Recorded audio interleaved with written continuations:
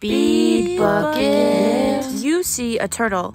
I see a crab, I think. I sorted out some different red colors for my crab and I went to town. I made the turtle's feet, the crab's eyes. The goal for this was to make like a fiddler crab, like the singular big-ass claw crab. I gave him a little smiley face. Then I turned the turtle head into the claw. I decided to leave some empty space at the bottom of the template so I could give him little crab legs. Then I just filled in the rest of the space with this bright red. Easy peasy, lemon squeezy. I think this looks just kind of ridiculous, but it's time to iron him. Put protection down first. Iron City. This is supposed to be his little claw, but it just looks devastating. I ironed the back side and he was complete. He's just a little guy. Okay, that's all. Have a good day. Goodbye. Bye.